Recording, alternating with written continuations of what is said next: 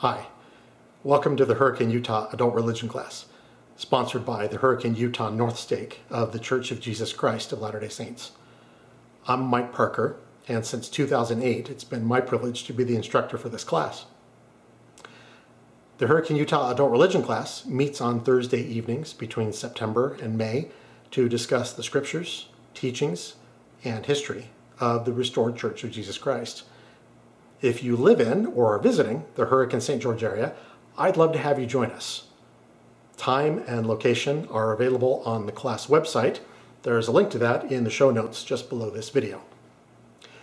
Also on the class website, you can download my notes, which includes footnotes documenting my sources, this PowerPoint presentation, and handouts that I distribute in class.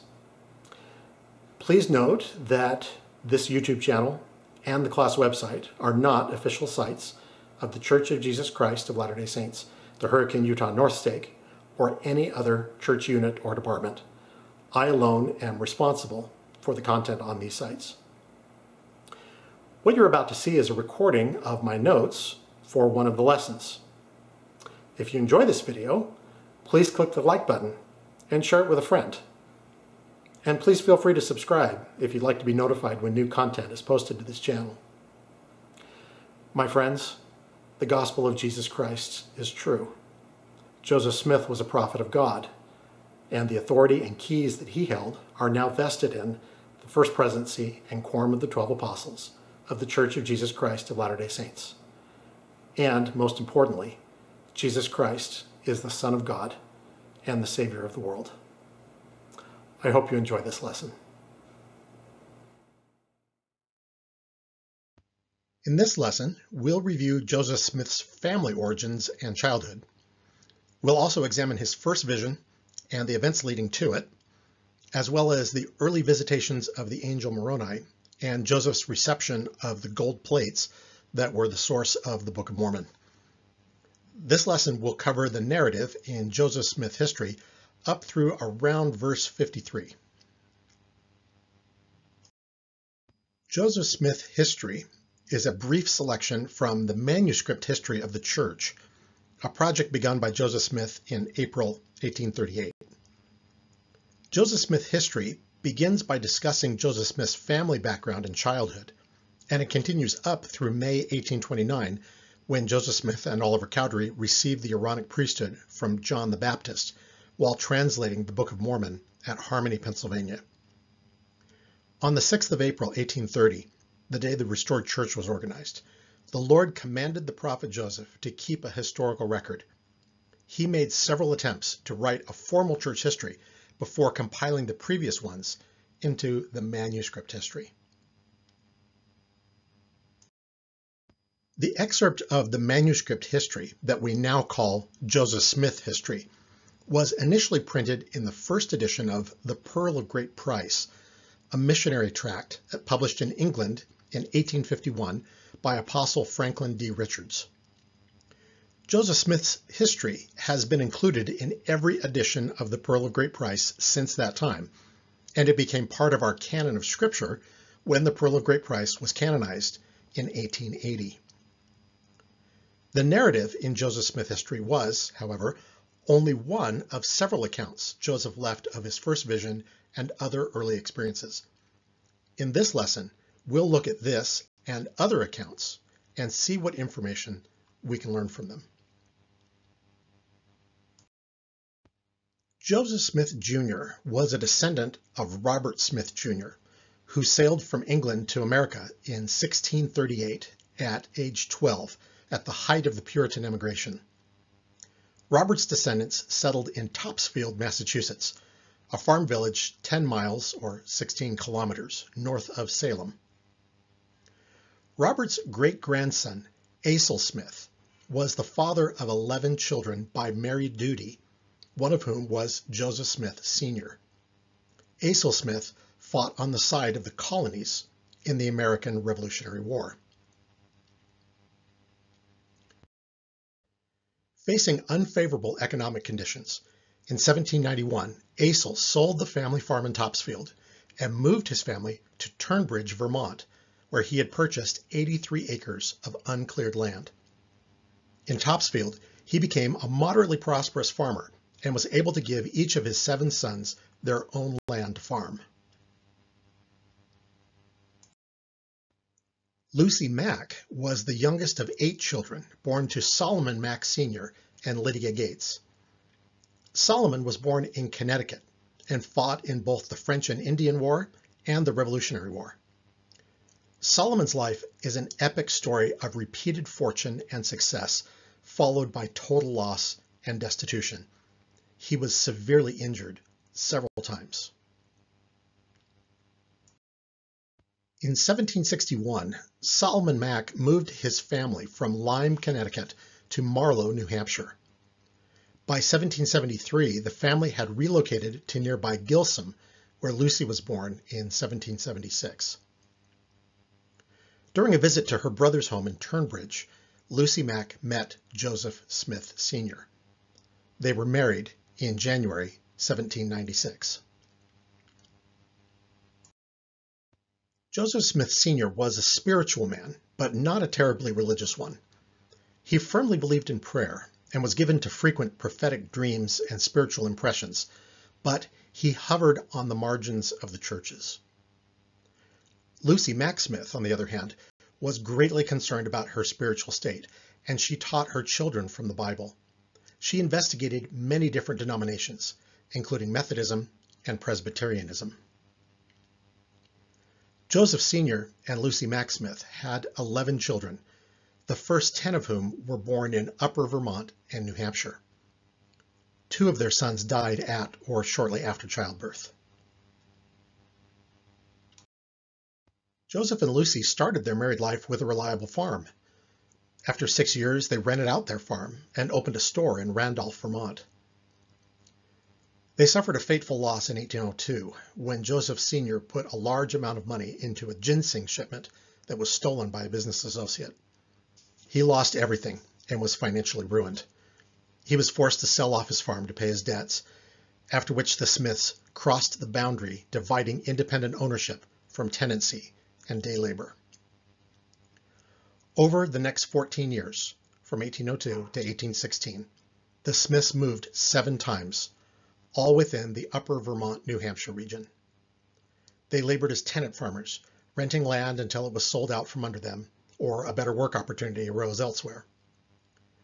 Joseph Sr. taught school in the winter, and the family made and sold household items. Despite their misfortune, they managed to eke out a reasonably comfortable living, but never a secure one. It was during this period of hardship that Joseph Smith Jr., their 5th child and 3rd surviving son, was born on the 23rd of December, 1805, in Sharon, Vermont. When Joseph Jr. was 6 years old, he required surgery. In 1812 and 1813, there was an outbreak of typhoid fever in the region of New Hampshire where the Smiths lived. Several Smith family members fell ill, and Joseph Jr. experienced a common complication where the typhoid bacteria infected the bone, in Joseph's case, his left shin bone. This type of infection normally required amputation, but Lucy refused to allow it. One of New England's most respected physicians, Dr. Nathan Smith, proposed an alternative surgical procedure that involved removing the dead portion of the bone. The surgery was performed without anesthetic or antiseptic. Joseph's father held him while the surgeons bored holes on each side of his shin and removed 3 large pieces of infected bone. Joseph survived and eventually recovered, though he was either in bed or on crutches for 3 years and walked with a slight limp for the remainder of his life. Medical bills and 3 successive years of crop failures forced the Smith family to leave Vermont in 1816. They migrated to western New York. Creditors and dishonest traveling companions took what little this family still owned. When the Smiths arrived in western New York, Lucy had only a few possessions and 9 cents. The Smiths settled in the small town of Palmyra, 20 miles or 32 kilometers southwest of Rochester. At that time, the construction of the Erie Canal was just getting underway. The family initially lived on the west end of Palmyra's Main Street. They sold refreshments from a cart, hired out for farm work, and took odd jobs like gardening and digging wells. By the summer of 1819, the Smiths had saved enough money to purchase a 100-acre farm 1.7 miles, or 2.7 kilometers, south of Palmyra in Manchester Township. There, they built a small log home and began to clear the land. They soon began work on a more comfortable frame home, which they occupied in the spring of 1825. The Smith family was devastated by the death of 25-year-old Alvin Smith, Joseph Sr. and Lucy's oldest son, in November 1823.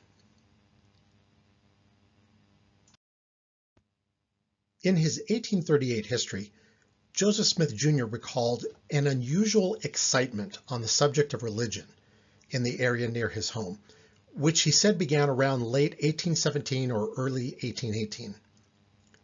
This revival movement began among the Methodists, but it soon spread to include the Baptist and Presbyterian denominations. What Joseph described in his account is called by historians the Second Great Awakening.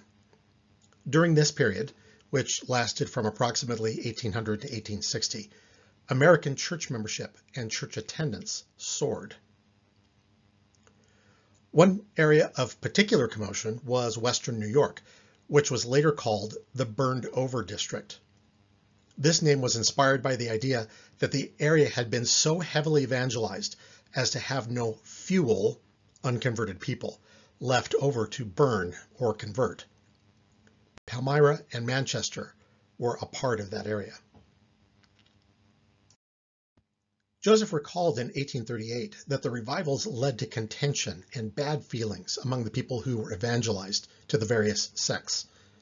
Quote, "For notwithstanding the great love which the converts to these different faiths expressed at the time of their conversion, and the great zeal manifested by the respective clergy, when the converts began to file off, some to one party and some to another, it was seen that the seemingly good feelings of both the priests and the converts were more pretended than real.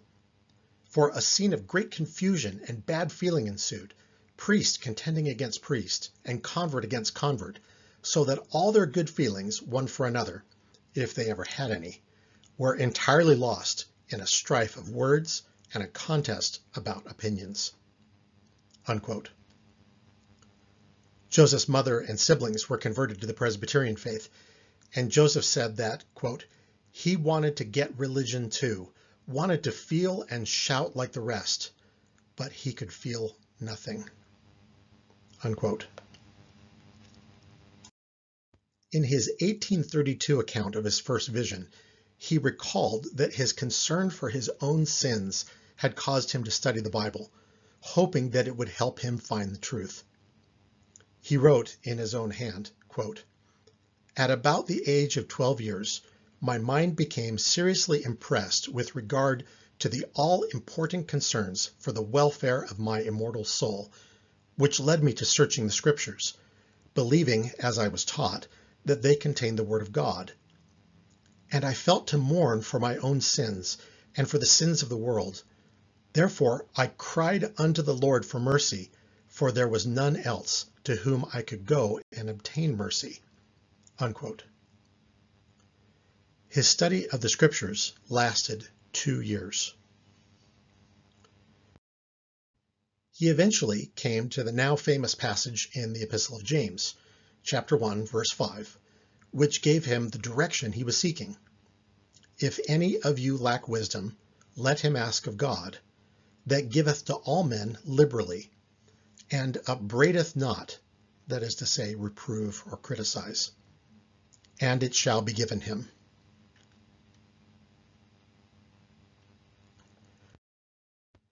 Joseph dictated in 1842, quote, "Believing the word of God, I had confidence in the declaration of James. I retired to a secret place in a grove and began to call upon the Lord." Unquote. Despite all his searching up to this point, Joseph confessed in his 1838 account that he had never as yet made the attempt to pray vocally. It would be more accurate to call the event that followed Joseph's first visitation. He didn't just see the Father and the Son in a vision. They came to him personally and stood in his presence. Joseph left 4 first-hand written accounts of his vision in 1832, 1835, 1838, and 1842.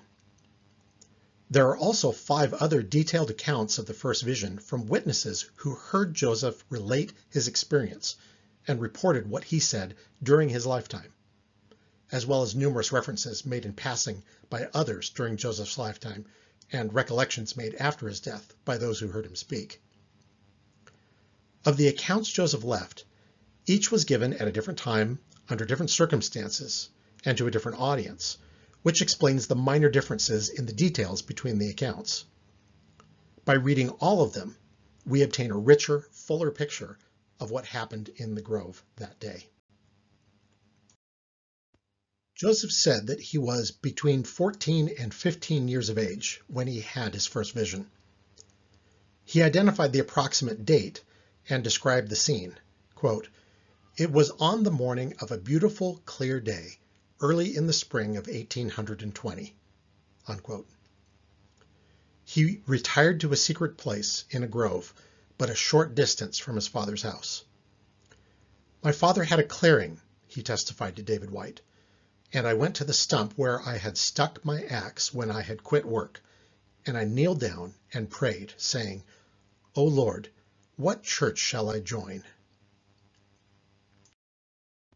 Several things happened immediately as Joseph began to pray. He recalled that he was seized upon by some power which entirely overcame me. His tongue seemed to be swollen or bound. It cleaved to the roof of his mouth so that he was unable to speak. "I heard a noise behind me," he dictated in 1835, "like some person walking towards me. I sprung up on my feet and looked around, but saw no person or thing that was calculated to produce the noise of walking." He was tempted by the powers of darkness. The adversary filled his mind with doubts and brought to mind all manner of inappropriate images. Because of these, Joseph was ready to sink into despair and abandon myself to destruction, not to an imaginary ruin, but to the power of some actual being from the unseen world, who had such a marvelous power as I had never before felt in any being. He persevered and prayed more fervently, and he was delivered from this dark power. "Just at this moment of great alarm," Joseph said, "I saw a pillar of light exactly over my head, above the brightness of the sun, which descended gradually until it fell upon me." In his earliest account, Joseph first wrote a pillar of fire. He then immediately crossed out fire and wrote light. It may be that he struggled to find the right word to describe what he saw. In his next account, he also described what he saw as a pillar of fire. One second-hand account likewise referred to it as a fire towards heaven. Apostle Orson Pratt left this vivid description, quote, "The light appeared to be gradually descending towards him, and as it drew nearer, it increased in brightness and magnitude, so that by the time it reached the tops of the trees, the whole wilderness for some distance around was illuminated in a most glorious and brilliant manner. He expected to have seen the leaves and boughs of the trees consumed as soon as the light came in contact with them, but perceiving that it did not produce that effect, he was encouraged with the hopes of being able to endure its presence." Unquote. These accounts were written in an age before electric lighting, when the brightest earthly object a person could conceive of was fire. This brilliant light was the glory of God's presence. We see similar descriptions in scriptural accounts written by prophets who saw God personally, Moses' burning bush, the fiery pillar that led the Israelites through the wilderness, and Lehi's first vision of a pillar of fire that dwelt on a rock before him, are all descriptions of the presence of God that invoke the imagery of fire. The glory of the Lord's presence will consume those who are wicked and purify those who are righteous. In Joseph's case, when the light rested upon him, he was filled with the Spirit of God and with joy unspeakable. Like Moses, the glory of God was upon him. Therefore, he could endure God's presence. This light filled Joseph with joy unspeakable. A personage appeared in the midst of this pillar of flame, and another personage soon appeared like unto the first. Their brightness and glory defy all description, Joseph recalled, and they stood above me in the air. One of them spake unto me, calling me by name, and said, pointing to the other, This is my beloved Son. Hear him. In his earliest account of the first vision, Joseph simply wrote that, I saw the Lord, without indicating that a second personage also appeared to him.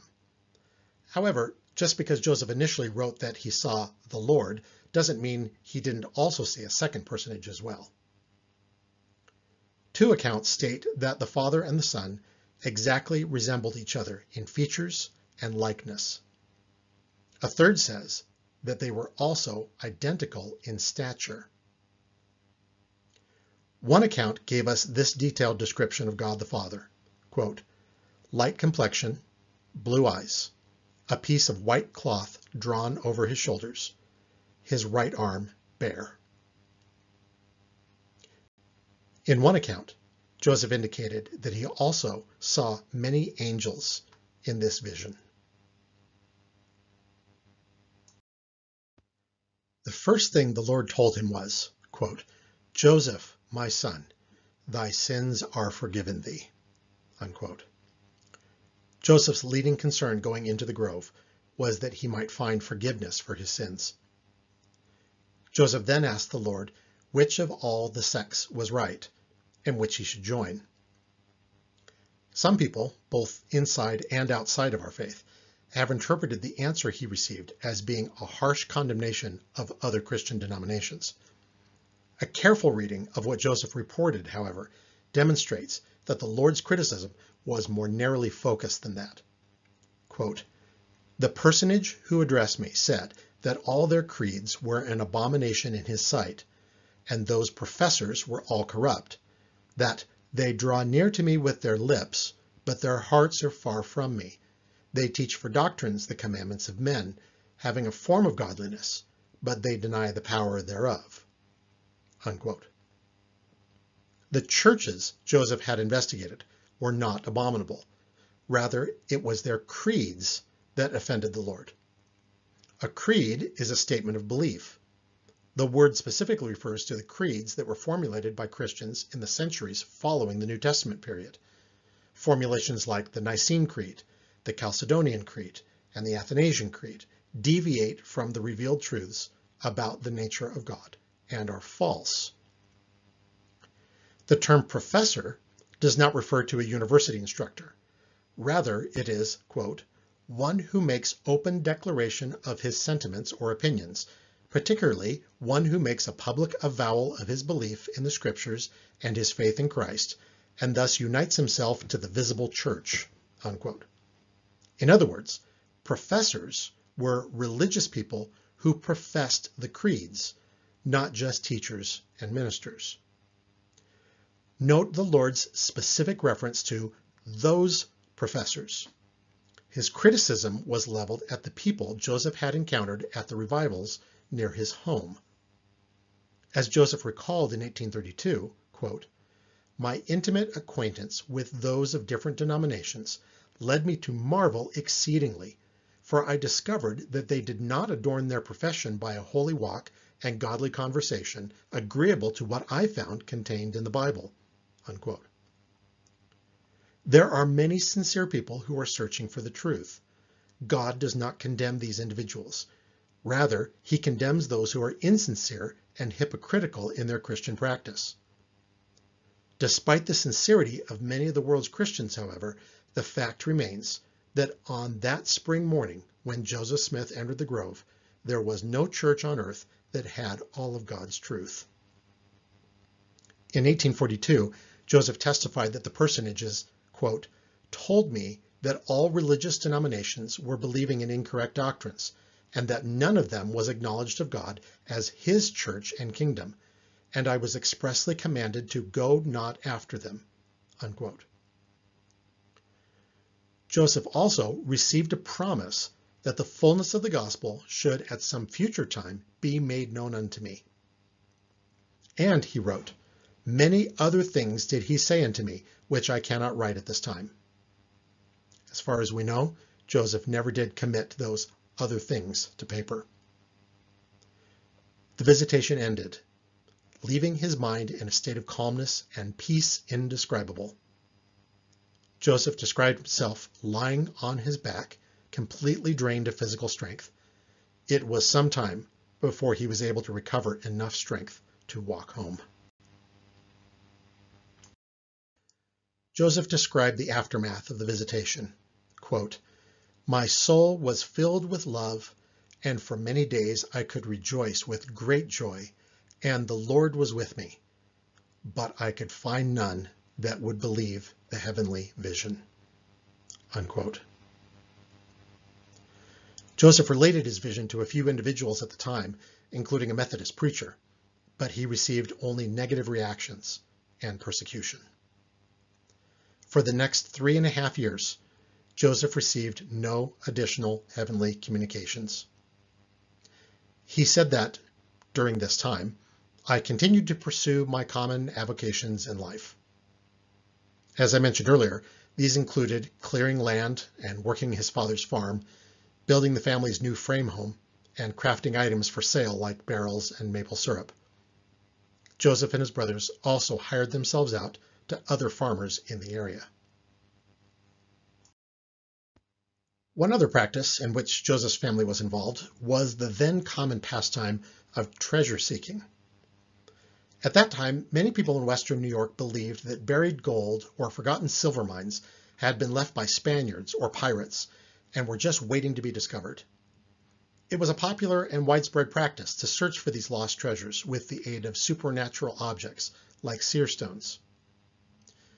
Joseph Smith Jr. was sometimes called upon by neighbors and acquaintances to help find lost items or dig for treasure. He had a local reputation for being able to see hidden or missing objects. In his 1838 history, he described being hired by Josiah Stowell in October 1825 to dig for a Spanish silver mine in Harmony, Pennsylvania. Joseph probably mentioned this incident because Peter Bridgman, a nephew of Stowell's wife, had sworn out charges against Joseph in South Bainbridge, New York in 1826. Bridgman accused Joseph of being a disorderly person, which, according to New York law, included people who pretended to have skill in discovering lost goods. At a hearing to determine the validity of the charges, several witnesses, including Josiah Stowell himself, who had hired Joseph, testified that Joseph did indeed have the ability to see hidden things. As the proceedings were simply an examination and not an actual trial, and Stowell himself did not bring any charges, Joseph was released, and there was no verdict. In response to the question, "Was not Joe Smith a money digger?" Joseph responded playfully, quote, "Yes, but it was never a very profitable job to him, and he only got $14 a month for it," unquote. The evidence leads to the conclusion that Joseph Smith really did have a supernatural gift of seeing things that were hidden. This gift was something that the Lord was able to put to effective use, as we'll see in next week's lesson. Joseph also confessed that in the years after his first vision, quote, "I fell into transgressions and sinned in many things which brought a wound upon my soul," unquote. He, quote, "frequently fell into many foolish errors and displayed the weakness of youth and the foibles of human nature," unquote. Nothing truly serious, but behavior that was, quote, "not consistent with the character which ought to be maintained by one who was called of God," unquote. He was praying for forgiveness for these sins and follies on the night of the 21st of September, 1823, when he received his second divine visitation. On that night, an angel of God appeared to Joseph in the upstairs bedroom of the Smith family log home.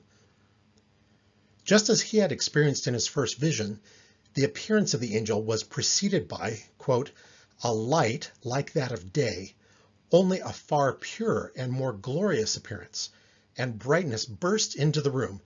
Indeed, the first sight was as though the house was filled with consuming fire, unquote. The angel identified himself as Moroni. He told Joseph that the Lord had forgiven his sins and that, quote, his name should be had for good and evil among all nations, kindreds, and tongues, unquote. He then prophesied of things that were shortly to come to pass. Joseph recalled that the angel, quote, said there was a book deposited, written upon gold plates, having an account of the former inhabitants of this continent and the source from whence they sprang. He also said that the fullness of the everlasting gospel was contained in it, as delivered by the Savior to the ancient inhabitants, unquote. Moroni appeared to Joseph 3 times that night, and once the next day, each time repeating the same message with additional information and instructions. On Moroni's third visit, Joseph wrote, the angel, quote, added a caution to me, telling me that Satan would try to tempt me in consequence of the indigent circumstances of my father's family, to get the plates for the purpose of getting rich. This he forbid me, saying that I must have no other object in view in getting the plates, but to glorify God, and must not be influenced by any other motive but that of building his kingdom, otherwise I could not get them, unquote. After Moroni's fourth visit the next day, Joseph, quote, went to the place where the messenger had told me the plates were deposited. Joseph described where the record was buried, quote, convenient to the village of Manchester stands a hill of considerable size and the most elevated of any in the neighborhood, unquote. This hill is 2.5 miles, or 4 kilometers, south of the Smith family farm. The plates were concealed in a stone box on the west side of this hill, not far from the top. Joseph pried open the box with a lever and discovered within it the gold plates, along with 2 interpreters, or seer stones, which Joseph later called Urim and Thummim, with a breastplate. Joseph tried to remove the plates, but he was prevented from doing so by the sudden appearance of Moroni. In 1832, he recalled, quote, I immediately went to the place and found where the plates were deposited, as the angel of the Lord had commanded me, and straightway made 3 attempts to get them. And then, being exceedingly frightened, I supposed it had been a dream or vision, but when I considered, I knew that it was not. Therefore I cried unto the Lord in the agony of my soul, why can I not obtain them? Behold, the angel of the Lord appeared unto me again, and said unto me, You have not kept the commandments of the Lord which I gave unto you. Therefore you cannot now obtain them, for the time is not yet fulfilled. Therefore thou wast left unto temptation, that thou mightest be made acquainted with the power of the adversary. Therefore repent and call on the Lord, thou shalt be forgiven, and in his own due time thou shalt obtain them. For now I had been tempted of the adversary, and sought the plates to obtain riches, and kept not the commandment that I should have an eye single to the glory of God, unquote. Joseph's family was nearly always on the brink of abject poverty. He saw the plates and desired to have them because of their monetary value. He was chastened by Moroni and told to come back every year on the same day until he was ready to receive them. Joseph was obedient to Moroni's instructions, and he obtained the plates 4 years later on the 22nd of September, 1827. That concludes this lesson. If you enjoyed it, please click the thumbs up button and leave a comment below. Please subscribe if you'd like to be notified when new lessons are posted to this channel, and visit www.huarc.org to download these notes and this slideshow. In the next lesson, we'll discuss Joseph's translation of the Book of Mormon, when and how it was accomplished, and the scribes and other believers who assisted him in the effort. The reading is Doctrine and Covenants, sections 3, 5, 10, and 17. See you next week.